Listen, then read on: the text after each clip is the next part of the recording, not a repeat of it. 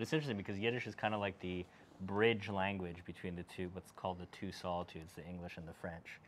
And the ability, it's almost like we are the market makers or the middlemen or the way that we can bring these two groups together as being sort of the objective outsiders.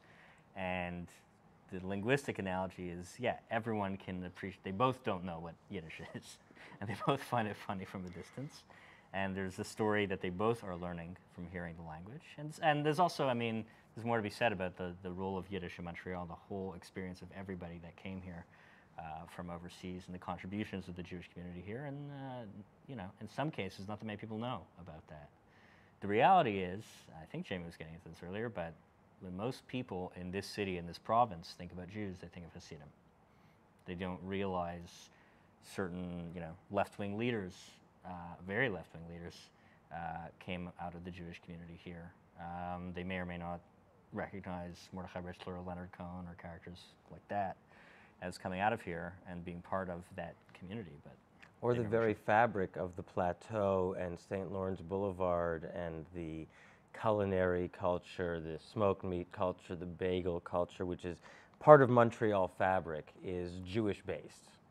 And the clothing, the shmata business, you know, and for that matter, you know, including in the modern city of Montreal, the lawyers and the accountants and, you know, the Jewish General Hospital. I mean, there's a true Jewish, serious Jewish element in the fabric of the city and what the city looks like today.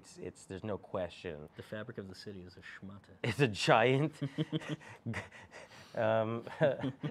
grease, chicken fat smeared schmata.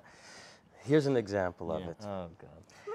And we are products of it too, and so we are descendants of all that stuff. And it kind of had to be here. Yeah, we could, like you said, we could do the characters elsewhere, but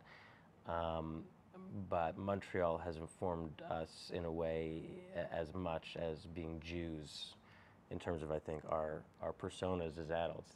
And I've been living in the States for 16 years, and I still call myself a Montrealer. There's a certain joie de vivre, and also this mix of languages and cultures, which you don't really find anywhere else in North America the way you see it here.